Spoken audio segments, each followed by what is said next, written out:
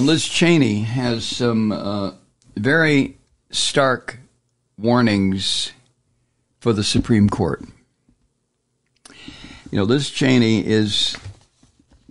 really causes, or did cause, a lot of conflict in me, because when she was a representative from Wyoming, and because of her old man, the warmongering, torture video enjoying Dick Cheney, I could not tolerate the entire Cheney family. And I can never understand the bigotry that exists in the Republican Party, because, I'm not telling you something you don't know, but Liz Cheney's sister, Dick Cheney's other daughter, is a lesbian woman. So big goddamn deal. It's a big deal only because the Republican Party has been so homophobic, so against LGBTQ people, just to the point of becoming obsessive about it. But I digress. Liz Cheney, who has turned out to be, I may not agree with her politically on half of what she talks about, but in terms of moral intensity, in terms of integrity, she has become somebody whom I very much admire. I don't know if I would vote for her if I were a voter in an election where she was standing to be a representative or a senator or a city council person, whatever. I don't know.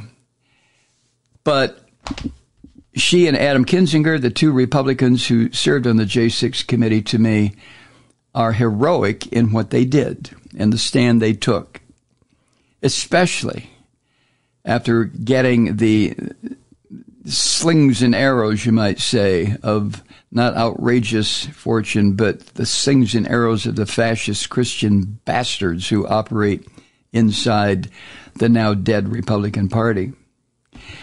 Anyway, Liz Cheney said that it was critical that Trump's federal election interference case goes to trial before voters select their next president this November. And she is calling on the Supreme Court to recognize the appeal before the Supreme Court as a delay tactic. This is what Cheney said about a week ago. Matter of fact, exactly a week ago, at an event at Drake University in Iowa. Liz Cheney said this, quote, "It cannot be the case that a president of the United States can attempt to overturn an election and seize power, and that our justice system is incapable of holding a trial or holding him to account before the next election. That cannot be the case." End quote. And then she added this, quote, "And so Donald Trump knows what the most senior members of his administration, his vice president, his attorney general, his acting attorney general, his acting secretary of defense, he knows what all of those people said to the grand jury, and he knows how damaging that will be to him." End quote. And then on Trump's presidential immunity claim that he can get away with anything because he is the Christ, the Antichrist, whatever the hell this bastard claims to be on any given day. On the immunity claim, Cheney cautions the Supreme Court to, quote, "recognize that what he's doing is a delaying tactic, and that allowing for further delays is itself suppression of evidence." End quote. I think it's very clear, at least it is to me, that she is admonishing the Supreme Court. She's telling them, look, if you keep fucking around with these delays, you are aiding and abetting a criminal who is suppressing evidence. Now, we know that she was stripped of her political career because she actually believes and believed when she was defeated in a primary that defending the Constitution was more important than her being a representative from Wyoming. Liz Cheney, and this is one of the reasons, I guess, I don't know why, I haven't really taken a deep dive into my own feelings about Liz Cheney, but this is one of the reasons I have so much respect for her. She put the country first. She put the Constitution first in this particular instance. Now, yes, I know some of the things that Liz Cheney has voted for. She voted for Trump twice. She supported almost everything that Trump came up with during his 4 terms as the scum bastard who sat in the Oval Office. And I cannot fault her for that any more than I can fault myself for the feelings I had about Liz Cheney for so many years, that she was devoid of any kind of integrity or honesty. So she made a big mistake about Trump. I made a big mistake about her, okay? So she gave up her political career because she believed that defending the Constitution was more important than her political career. And she still does. She's out there now, and she made it very clear that she was going to do everything she could, one woman, everything she could do to prevent this orange antichrist son of a bitch from getting the Oval Office again, at which point constitutional law in this country, well, the Constitution itself is no longer a viable framework in which we're trying to operate. Trump will end it all. And so she's out there talking about the dangers that allowing Trump's endless delays by the court system, what those delays represent to this republic, and to what she calls future transfers of power. In other words, as Trump has made it very clear and his followers have made clear, there would be no more transfers of power. I mean, if Trump gets the Oval Office again, that's it, until this grungy, filthy pig dies. And then there will probably be an attempt to install one of his deranged sons into the office. We are really on the cusp of shit that I don't think I ever thought would happen. I know the framers probably didn't think this would ever happen.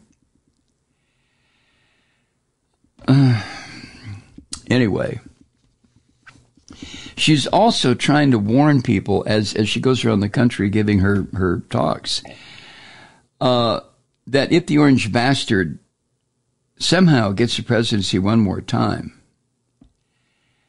that because of his lies and his delays and the people around him, the little Nazi fucks who cluster around him, as I've said, like flies around a dung heap, if he gets the office again with those people surrounding him, Cheney's making the case that he most likely will never leave power, ever, until the fucker dies. So, pointing to examples of these Christian fascists supporting Trump's claim of the election having been stolen, she says that the country's politics are undergoing what she calls a tectonic shift. She said, quote, "Certainly what's happening in the Republican Party is dangerous. We now have one of our 2 major political parties that has abandoned the Constitution," end quote. Is there a heavier charge of sedition and fascism and treason than that? Because what they're talking about, she still refers to the Republican Party as a viable entity, which you and I both know it is not. But I guess because she doesn't want to use kind of the ridiculous terms that I use, like Christian fascists or American fascists or proto-Nazis or whatever, Liz Cheney's still going to refer to the Republican Party, fair enough. But her point that party has abandoned the Constitution, I mean, that is a staggering statement, and it's based on fact and observation and what the orange bastard is advocating and what the filth around him is advocating. She also said this, quote, "We know Trump tried once not to leave office, and he will have no incentive to guarantee a peaceful transfer of power," and to leave office should he be selected again. She went on, as frustrated as I know people get sometimes with policy disagreements you might have, and I certainly have policy disagreements with the Biden administration, I know the nation can survive bad policy. We cannot survive a president who is willing to torch the Constitution. End quote. Liz Cheney. Well, there you have it. Her statement there, and I remember the interview that Rachel Maddow did with Liz Cheney. You talk about oil and water sitting across from each other. Good God in heaven. Liz Cheney and Rachel Maddow. And Maddow, and this is one of the reasons I have great respect for Rachel, aside from having worked at the same broadcast entity as she did at one time, Air America. But one of the reasons I have such respect for her is she just stated it categorically. She got it out front.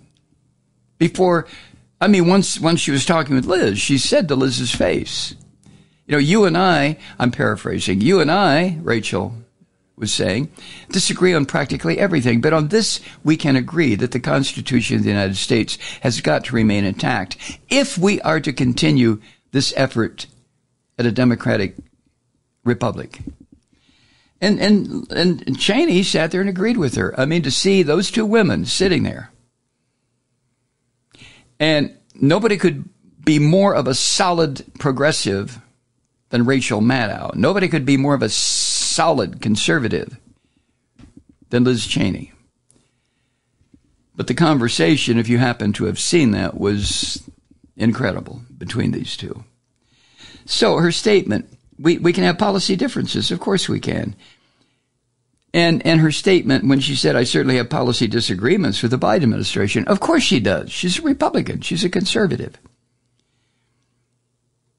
But the point she made, and this is what the Trump scum refused to acknowledge, and what so many people refuse to acknowledge, and that is the nation can survive bad policy. The thing about a democratic system, the only example I think we have of this is us, the United States, over the past 2.5 centuries. But the nation can survive bad policy. My God, if we could survive slavery, if we could survive Jim Crow, if we could survive the wars we got involved in that we had no business getting into, that was strictly to satisfy corporate America or the fascist undercurrent that just runs through this country constantly. We survived it. We're not going to survive Trump.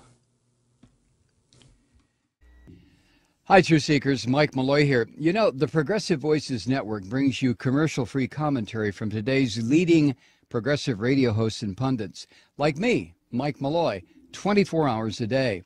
I'm not your typical old guy from the 80s or the 90s talk radio host, and Progressive Voices is not your typical talk radio network. It's a listener-supported nonprofit with no corporate control whatsoever over our broadcast. So hosts like me, Mike Malloy, are free to rant and scream and carry on about whatever we like.